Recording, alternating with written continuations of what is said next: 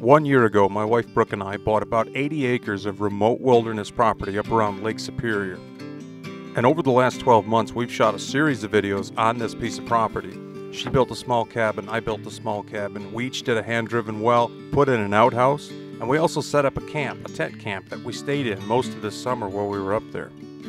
Well, documenting the process of all these different projects, we have got a lot of comments and a lot of questions. In this video, we're going to take a look back at all those projects and answer the reoccurring questions. We're also going to take a deep dive into the specifics of wells and outhouses and off-grid cabins. We're going to touch on legalities, and we're going to dive into the philosophy behind off-grid life in general. Stay tuned. Let's start with the outhouse. My brother Ryan and I went up to the property as soon as the snow was gone to do a little bit of trout fishing, spend a little bit of time camping, and to put in an outhouse, which, on a remote piece of property like this, is the most important building. Brooke and I made the purchase of this property in the dead of winter when there's 3 feet of snow. It was pretty surreal to get to walk this land and see it for the first time when it didn't have snow on it. Now, when it comes to building an outhouse, I've been asked probably more questions than any other single topic, except maybe putting in a hand pump well. Let's take a look at a few of the things that people ask all the time, just to clarify things. Number one, where do you want to put your outhouse? Well, you want it as far away from your main camp as you can comfortably bear to travel. You know, the outhouse is never going to be sealed off from the environment. Flies are going to get in and out of the outhouse. You don't want them by your food in camp. You want the outhouse as far away as possible. But of course, you know, sooner or later you're going to run to the outhouse, and you don't want to run a quarter mile. So there's just a happy medium. Now, soil is a big consideration. You want to dig an outhouse somewhere that's high up above the water table in good draining soil. You don't want to dig an outhouse pit in clay if you can avoid it, because clay is going to hold surface water and fill up with water before it's ever going to reach its life expectancy as an outhouse. You also want to avoid low areas on your property so you're not hitting groundwater when you're digging the hole. I've had a lot of questions about this toilet seat foam cover. This is just a 1-inch foam that you get from Home Depot. It's kind of an Alaska thing. With a foam seat cover like this, even in the dead of winter when it's 20 below, you sit down and that seat's warm. One question that I'm very surprised I get all the time is, what do you do when the outhouse fills up? Well, when the outhouse fills up, you move it. That's why I'm building it on these 6x6s, so it can be skidded to a new site. Move it 10 feet to the right, 10 feet to the left, 10 feet backwards, doesn't really matter. You just dig a new hole, move the outhouse, fill in the old outhouse hole with the dirt from the new hole. Lots of people have a phobia of animals in the outhouse. People are always asking me how to keep animals from living underneath the outhouse. Well, I've built half a dozen outhouses on as many properties, and I've only ever had one problem in an outhouse with an animal taking up residence. And they don't go down in the hole and live there. That's never happened. Matter of fact, I've never seen like a mouse at the bottom of the outhouse that couldn't get out.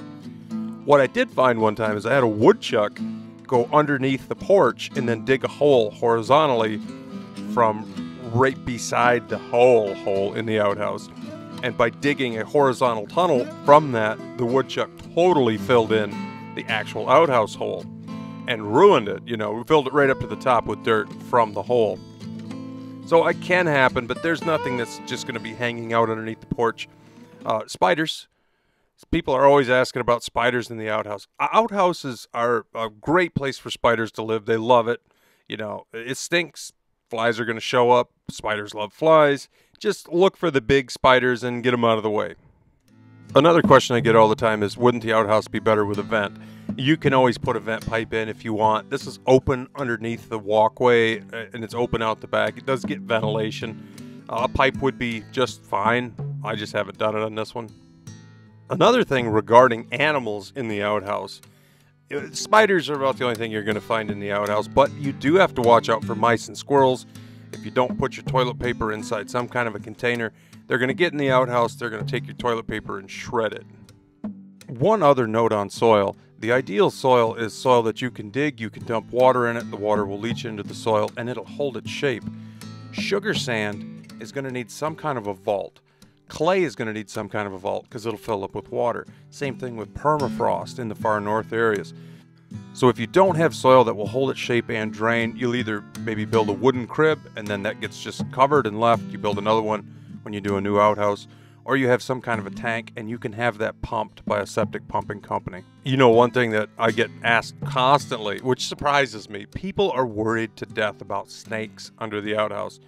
Maybe that's a southern thing. Maybe snakes down south like to get in cool, shady places like underneath this walkway in front of the outhouse. That's not the case up here in the north. You're never going to see a snake underneath your outhouse. It's not going to get you. There's just a crazy phobia people have of something coming up from underneath the seat and grabbing their backside while they're doing their business. It seems to be universal because I've seen the comment 1,000 times. Of course, you're going to want to latch on the inside and the outside. The outside just to keep the building shut when you're not using it, and the inside to shut it when you want. For privacy or when it's raining or windy, it's a good idea just to plan on one on the inside and the outside. Now, I love these clear plastic roof panels just for the natural light. Every outhouse I've built in the last 10 years, I've used these clear plastic panels, and it's a wonderful thing because all day long you have a very bright outhouse. Of course, you could use metal roofing. You're just losing the natural light, and it's the same process. So I would just go with these polycarbonate panels. When it comes to off-grid homesteading, the only thing that gets more questions than an outhouse is a well. Now, this pump is very old. It's an American-made unit, but if you buy a new one from Menards or offline, it's going to be the same principle. There's only a few parts in them. The leather components that make the pump work are replaceable. You can buy them at Menards or Ace Hardware or through Lehman's catalog. Next time you see one of these pumps for 10 bucks at a yard sale, pick it up and then just tear it apart and see what's inside of it. It's very simple. The reason I chose this pump is it's an interesting antique. It was dirt cheap and it works just as good as a new one. And I wanted to demonstrate that and how simple these things are. Now, this is the check valve leather. This lets the water come up into the pump but doesn't let it go back down the pipe. The little weight that's on that check valve holds that valve down, and the weight of the water sucking against it, it kind of seals itself off. Now, this leather is the cup leather. This is what's the suction that goes up the bore of the pump and pulls the water. One of the questions I get all the time is, how do you find water? People talk about dowsing and witching for water and finding it with rods and all kinds of stuff. All I know is that in this part of the country, the water is pretty close to the surface. The ground is all sand. The water is quite good pretty much everywhere. And you're likely to hit water anywhere you drive a point in this particular part of the country. If you're somewhere where it's really tricky to find the vein of water, you'll have to ask somebody else. Now, the clean sand in the ground is a very good natural filter by itself. There's no agriculture in this area. There's no industry in this area. I'm not worried about runoff from farming or pollutants from factories or anything like that. It's just water. It's down there. I'm not going to worry about it. People ask all the time, are you going to get your water tested? Every single person that's watching this video has a bloodline that goes back as far as humanity does, and your ancestors have survived for thousands of years drinking whatever water was available. Now, if you have questionable water or you just have to know, go ahead and get it tested. But this is a fairly pristine part of the country, and I'm just not going to worry about it. The conditions for good water here are about as good as you're going to find anywhere.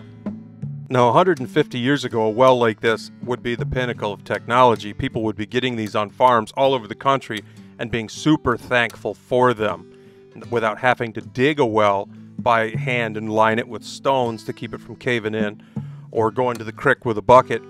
A driven well like the one I'm about to drive would have been very much a luxury. One question I get asked all the time is, how does the water get into the pipe? If you see this blue section of pipe down here on the end, that's the drive point. It's perforated all the way along it from one end to the next. And it has thousands of little tiny holes, and it has a stainless steel screen inside of that. Think of taking a straw and putting a piece of fabric over the end of it. A drive point is really an ingenious invention. It allows you to drive a pipe down into the ground. It has a screen that lets the water into the pipe, but enough of a filtration system, it keeps any sand and particles out. Now that I'm getting ready to drive this well, let me touch on some things people comment about. They say, why don't you use a jackhammer? Why don't you use a fence post driver? People have told me many times a fence post driver is a better way to go. Everyone I know that's tried a fence post driver will tell me it's too light. I can pick one up and tell you right now from driving several wells, it's too light. It takes some oomph to stuff that pipe in the ground, and that light little 20-pound fence post driver, you may get the job done with it, but you're going to work yourself to death because it's too light to do this kind of work. Take a 16-penny nail and try to drive it into a 2x4 with a tack hammer. It's about the same principle. There are two sizes of drive point and pipe available, 1.25 inches and 2 inches. The pump I have has 1.25 inch threads in the bottom. That's what I'm using, 1.25 inch pipe and an 1.25 inch drive point. Now the pipe and couplings that I'm using for this are drive couplings and drive pipe. It's heavy pipe and it's steel couplings, and they're meant to be driven. If you use just galvanized pipe and galvanized couplings, you'll break the threads and you'll break the pipe. It's a waste of time and money to try to use cheaper pipe and cheaper couplings, and you're just going to frustrate yourself. There's the water right there. I do know folks that have used a jackhammer to drive a driven well and have had really good results with it. I don't have a jackhammer or an air compressor big enough to run one. You're probably going to find that on another video on YouTube, and I think it's a pretty good idea if you have the stuff. People ask all the time, what about rocks? If you have a lot of rocks, this is probably not going to work for you. It's a sand point. It drives through sand like a big giant nail, but it's not going to drive through a big rock. Now, if you have sandy soil and water that's pretty close, but your soil is full of big rocks, it's just a gamble. There's no way to guarantee you're not going to hit a rock. And if you do, you're going to have to pull that pipe up and move it and start over. A very common question is, how do you keep a well like this from freezing in the winter months? Well, you can use the well, but you have to let the prime down, which means you let the water back down the pipe when you're done using it. Right now, you can see me priming this pump. You'll have to do this every time you want to use the pump. If you leave the water in it, of course, it'll freeze and it'll break everything. How you let the water back down the pipe is when you're done using the pump, you lift the handle up and leave it up. The mechanisms that are inside the pump itself will touch that little steel weight that's on the leather gasket at the bottom, and it'll hold it open just a bit. And the water will seep past that leather gasket, down the pipe, back into the ground, and it'll save your pipe and your pump from freezing and cracking. That looks so much better. Now the well is going to clear up as much as it's going to, and then you either drink the water or you don't. Some water will have a high sulfur content, smell like rotten eggs, or maybe it has a lot of iron and you don't like that. Some people think every drinking source is suspect. Some people will drink out of a creek that runs through a cow pasture. If you need to get the water tested to be happy with it, by all means do that. Do whatever you're comfortable with, but understand this point. A lot of houses will have a well that's a driven point well with an electric pump on it, and people look at that as a modern well. It's just an electric version of this very same setup that we just installed. In fact, I could put a shallow well pump motor on this pipe and have the same well as the house I grew up in.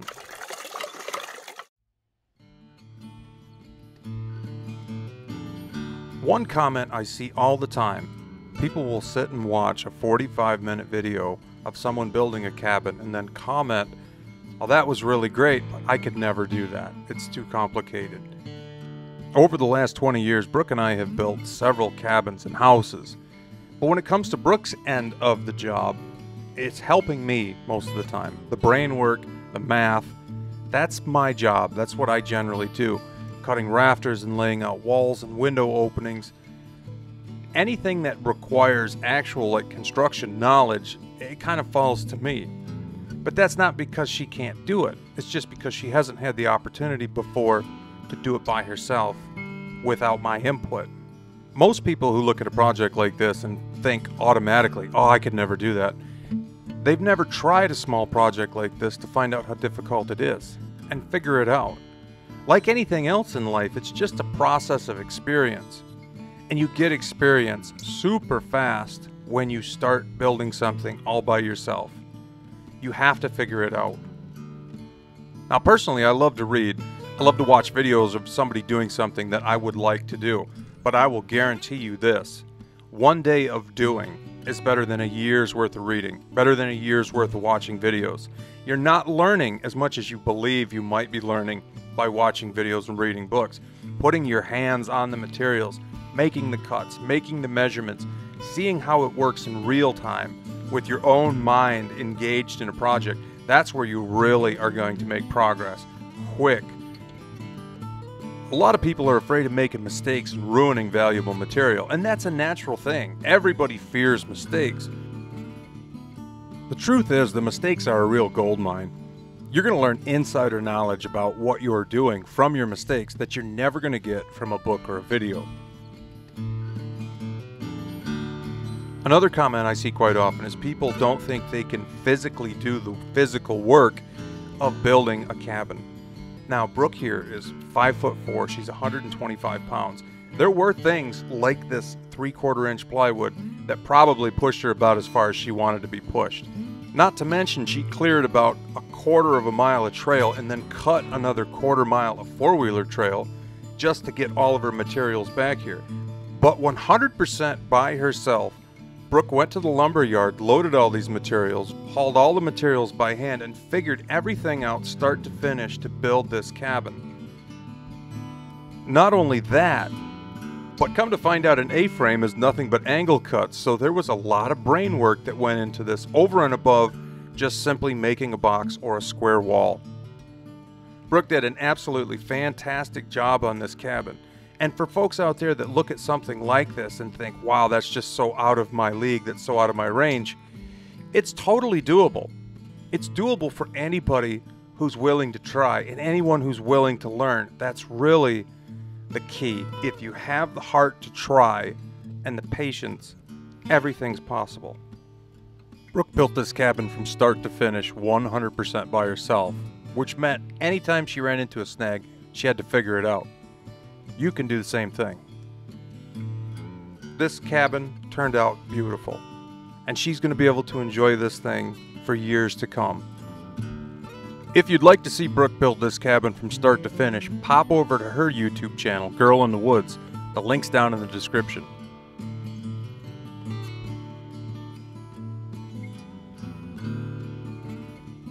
Now, I get asked all the time, where's your wife? And of course, in Brooke's videos, she gets asked all the time, where's your husband? The fact that we built 2 cabins on this property, people have asked over and over, why are you building 2 cabins? Why aren't you just building one? Where's the other person? Now, Brooke and I are together all the time. But when we're filming separately a lot because we're filming different things. For a lot of the time that Brooke was building her A-frame, our son Mick and I were in Alaska. And when I got back to the States, I procrastinated until late into the fall before I started my project. When building this cabin, I decided to sink posts in the ground, kind of like pole barn construction. I sunk the front set of posts 4 feet in the ground, and the back set of posts are short posts, and they're set on concrete pads. Folks have commented about these posts maybe rotting, but they're pressure treated, rated for ground contact. Why did I bury the front posts and then put the back ones on concrete pads? Well, every time I build, I just want to try to do something different. And I didn't have enough posts to bury all of them 4 feet down, so I cut short posts for the back. It's like this insulation. People ask why I used craft-faced insulation. Well, it's because it's what I had. I think the whole process of construction is so overthought 90% of the time. It takes a lot of the fun out of being a contractor. Now, I used to be a cement contractor where I did foundations and slabs and stuff like that, and people love to let you do that and leave you alone. But when it comes to carpentry, everybody thinks their way is the right way. When the truth of the matter is, there's a lot of ways to do this, and you're really just building a box. You shouldn't think too much about it. One of the questions I get asked all the time is about the legalities of things. Is it legal to build a small cabin? Well, most places have agricultural exemptions, so if you want to build a horse barn, you don't need a permit. Unfortunately, you may have a zoning ordinance in your area, and even a building that wouldn't require a building permit might require a zoning permit. The zoning inspector is going to want to come out, ask you about the usage, the intended use of the building, and check setbacks from the neighbor's property and the road, things like that. When it comes to building permits, a lot of places have a square footage minimum. I think in this state, it's about 200 square feet. Anything that size and smaller is not going to require a building permit. One of the only practical uses for zoning laws is setbacks. You don't want your neighbor building right up against your property line. So on a build like this, I'm in the middle of 80 acres. Even if there's a zoning ordinance here, I'm not going to get a permit. The original intent of zoning laws was to keep industry out of residential areas. You don't want a sewage treatment plant moved right into your subdivision. So we have these usage laws, which are zoning laws. The problem with zoning laws is they've kind of morphed into people wanting to pass zoning laws so their neighbors can't do X, Y, and Z. Often zoning laws are enacted as kind of a reaction. Someone wants to sell used trailer houses on a couple acres, or somebody wants to put a mud bog. The community a lot of times will get together. They don't want that industry in the neighborhood. They adopt zoning laws, and they'll take a zoning law from a big city and just apply it to that area. When it comes to the building code, there's nothing wrong with the building code. It addresses safety issues like deck railing spacing and handrails and tread length and stair step height. Egress windows, like how big and how tall off the ground a window can be in a bedroom so you can get out during a fire. There's nothing wrong with the building code. Most places in the country pretty much use the same code anyway. In earthquake zones, you're going to see different requirements than you are in areas that don't have earthquakes, but the building code is pretty similar one state to the next. This building project is under the minimum square footage, so I did not get a building permit, and it's also in the middle of 80 acres, so there will be no setback issues, so I didn't get a zoning permit. I don't even think that this county has a building inspector. I think they share a building inspector with a couple other counties because of population loss and cutbacks in funding and that sort of thing. So even if I wanted to get a building permit, which this place doesn't require, the odds of an inspector ever making a trip out here are slim to none. To illustrate that point, I have a neighbor who has a beautiful, probably 1,000-square-foot log cabin. They didn't bother to get a permit because they knew an inspector wasn't going to make the two-track ride out there to actually do their job that the permit pays for. I also have another neighbor who got a building permit for their cabin, but the inspector that was there at the time never made one single trip out to check on the quality or the accuracy or the code compliance of the building project. They took that person's $1,000 for a building permit, and the builder got nothing for it. They got no inspection services. They got no back and forth of what's the correct way to do certain things. They got nothing. It was just a hoop the homeowner jumped through and an expense the homeowner incurred, and they got nothing for it. Now, I'm never going to encourage anybody to go out and break the law, but the truth about building laws and zoning laws is that they're largely ignored. Someone will build a garage, and the next time the tax assessor comes by, they'll be like, oh, I see you got a garage. They add it to the tax roll. It's a taxable building. The township's not going to care. Or the building inspector drives by someone's house and sees that they've put an addition on their house. But they know those folks, so it's cool. It's never going to be brought up. One of the biggest problems in this country in general is unenforced laws. If a law is not important enough that it can be ignored, it shouldn't be a law in the first place. It should never be a weapon that's available to be used against you. And if it's something that needs to be enforced, it needs to be enforced. But these wishy-washy laws are a real issue, in my opinion. My personal opinion is that zoning ordinances should only apply to industry and business, and building permits should only apply to people who are borrowing money to build. If you're building on your own land with your own money, you should be able to do whatever you want. It's in the best interest of the person who owns the property and who is building the building to build as close to code as possible. So in the event that they want to sell later on down the road, their project that they're building is going to be financeable, whether it's a house or a shop, and a bank is going to be able to loan someone else money to buy it. Seeing so many places are built with construction loans, a lot of times you have a state building department and a law that you have to buy a building permit, and all that's ultimately being done is the banks are having their quality control done for them at the expense of the taxpayer. So to make a long story short, the farther away from the bigger cities you are, the more lenient most everything is. If you live in the middle of Chicago or Los Angeles, you're not even going to be allowed to patch the sidewalk in front of your house. And that's unfortunate. But if you live somewhere that's way out in the Tules, like Alaska or Idaho, you can probably do pretty much what you want, so long as you're using your own money. Case in point, in Alaska, where I've built a lot of what I've built in my life, there is no state building department. If you want an inspection on your home building project, you hire a private inspector. They come out, do all the inspections, the plumbing, the electrical, the framing, etc., etc. And then you know that when you go to sell that house, it's going to be financeable.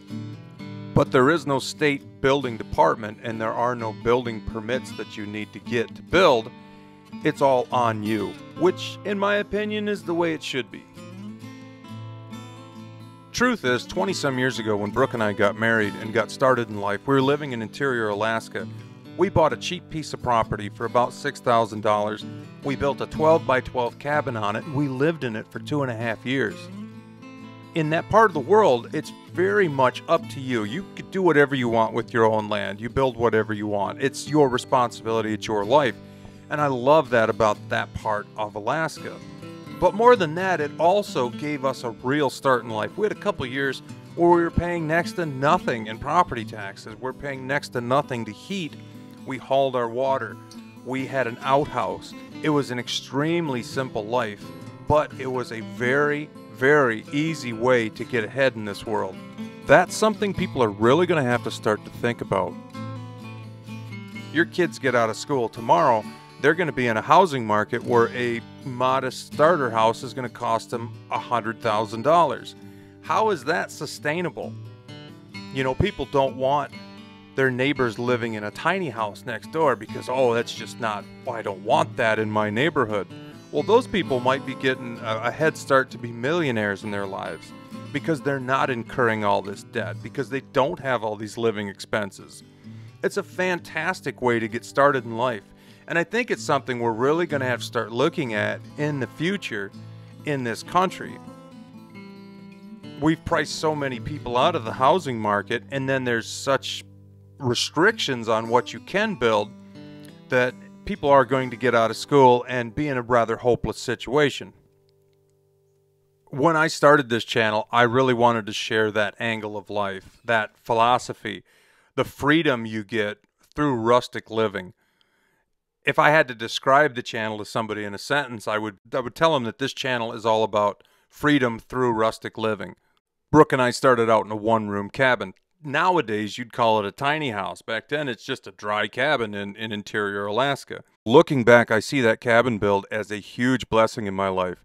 Not only did it give me a lot of skills and confidence, but it also gave me perspective. Perspective that is so valuable today in this country, that you can work with your hands and learn how to build the thing that you live in. That little cabin was Brooke and I's introduction to the concept of sweat equity, and it's made such a huge difference in our lives. That pioneer mentality. So many people around the world are so thirsty for that opportunity to do something themselves, to get a start in life by building a little tiny cabin to live in. Tiny houses and little cabins are more popular today than they have ever been. But on the flip side of that, there's this other mentality that says, I want to keep my neighbors from living in a way that I don't like. I don't want my neighbors living in a tiny house. I don't want them living in a little shed. People can feel threatened by an alternative living situation. And it's a terrible shame. You have two mindsets. There's the people who want more control over their own lives. They want more control over their own situation. And there's the other side, the people that want control over everyone else's life, over everyone else's situation. Because people doing things that they wouldn't do makes them uncomfortable. I absolutely love cabin living.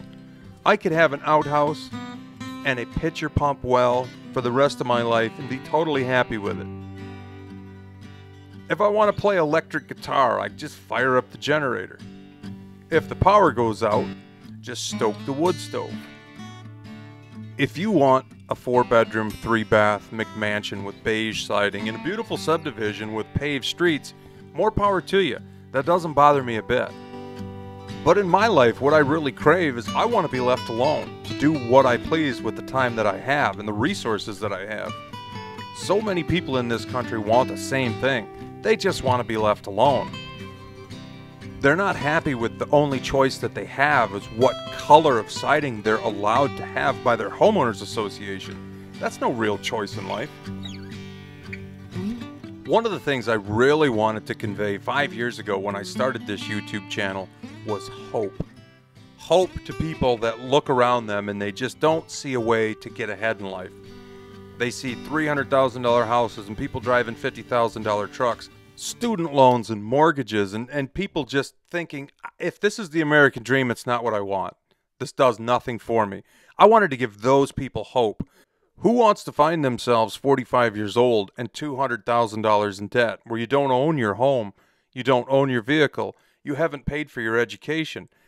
For a lot of folks, that's just the way it is in America today.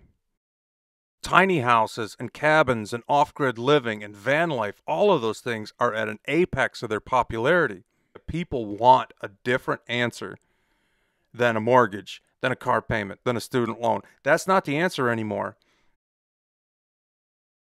Back in the middle of Michigan where I grew up, some of the best factories were paying $14 an hour when I got out of school. Those jobs are almost impossible to get. The average factory job would be about $9 an hour. Today, 30 years later, it's not a whole heck of a lot different. But the housing market has quadrupled. Vehicle prices have tripled. Food prices have tripled. The idea of buying a house today that was worth $50,000 10 years ago and now it's worth $200,000, how does that make sense for anybody?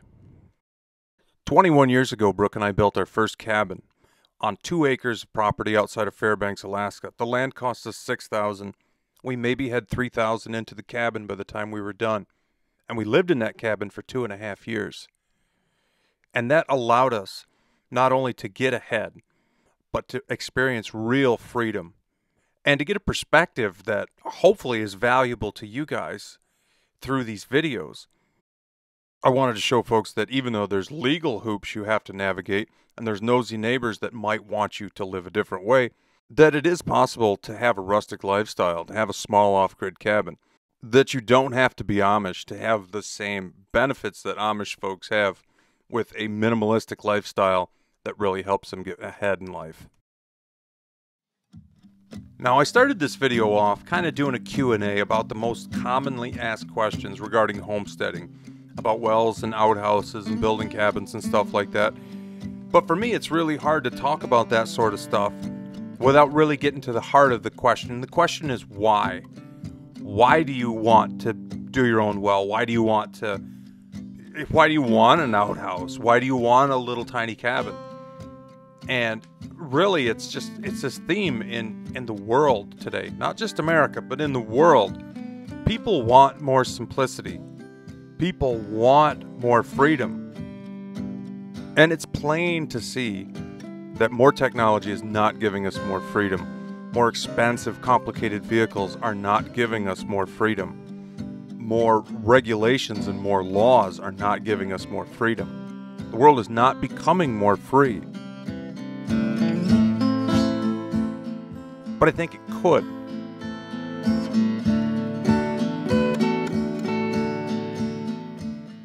I think for a lot of things, the way forward in the future for this country, and maybe the world, is more the way backwards. Simpler housing, simpler vehicles, simpler lives in general.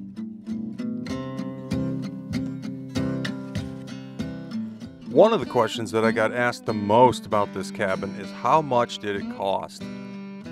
I couldn't answer that in the first video or the second video because I had a giant pile of receipts from all my building materials and I hadn't added them up yet. When I finally got around to adding all the receipts up, it was right around $5,500, about $5,500 to build this cabin. And that was pretty much everything. Now, a lot of that expense is the tongue and groove. There's tongue and groove on the walls, there's tongue and groove on the ceiling. And the tongue and groove is fairly expensive for a wall covering. I have about $1,200 into the tongue and groove that went into this cabin. I bought it at Menards, and they have an 11% rebate, which of course I forgot to send in, so I paid full price for it and I didn't get my rebate back. So there are much cheaper wall coverings. At $1,200, this is about 20% of the price of the whole entire cabin, just the tongue and groove. But when it comes to the trim, I just cut up the scrap, the remainder of the tongue and groove from the windows and door openings, and I used that for trim. So there was no added expense for the trim.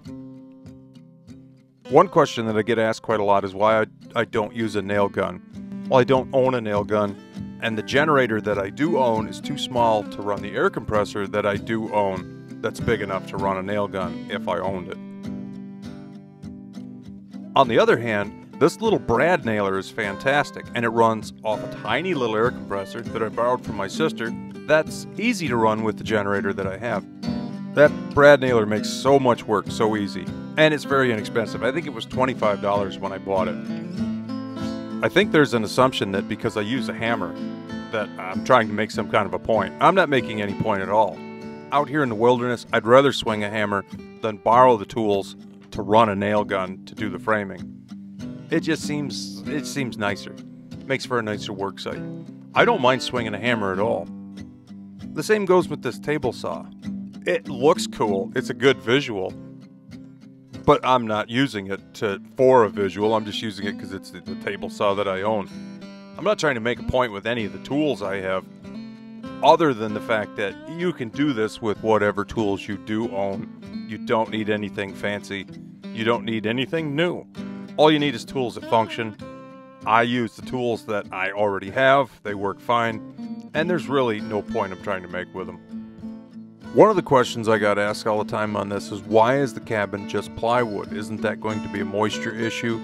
Are you going to side it? My intention was to cut cedar shingles on my bandsaw rig and cover the entire place, kind of like a Cape Cod look, with cedar shingles.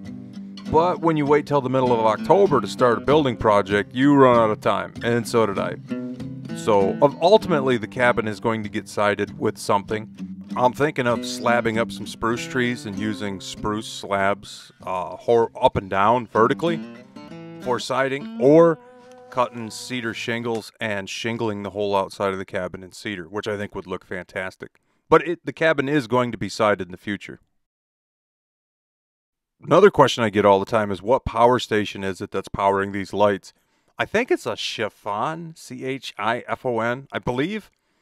It's very small, very easy to tote, very easy to charge, and it sure does a great job, because for what I'm doing, that's about all you need. I'm only running those lights. It'll run those lights for 4, 5, 6 days. Another question I get all the time is about the safety of being this far out. This cabin is 7 miles to a plowed road in the wintertime, which means it's snowmobile trails for 7 miles just to get to where you could park a car. So if something did happen, it would be a major ordeal just to get to a functioning vehicle 7 miles away. Now, on one hand, it's a very legitimate question, but on the other hand, there's risk in everything. Living out here, you are alone, so you are taking more responsibility for yourself. If you get hurt, you probably don't have access to the same resources someone on a paved road does. But on the other hand, you could die in a car wreck tomorrow. Life is full of choices and full of risks, and there's no way to mitigate it all. You just gotta do what makes you happy. Well, I hope you all have enjoyed this video and the philosophy behind off-grid living and the deep dive into outhouses, hand-driven wells, cabin builds. I hope that's cleared up some of the things you've wondered about the off-grid lifestyle. My name is Dave Whipple, and thank you so much for watching Bush Radical. And be radical, eh? See you soon.